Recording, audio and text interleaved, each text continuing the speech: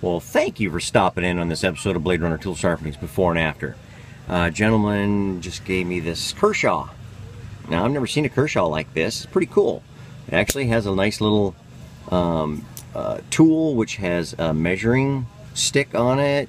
It holds the different appendages, I guess you'd call it, because you've got your spring-loaded Allen screws here, or Allen tools here, and you've got your spring-loaded Phillips screwdrivers here.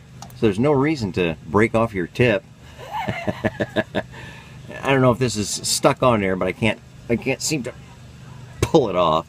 So we're going to leave that alone, but we will clean this up a little bit, and we will sharpen that up, and we'll share our results when we return.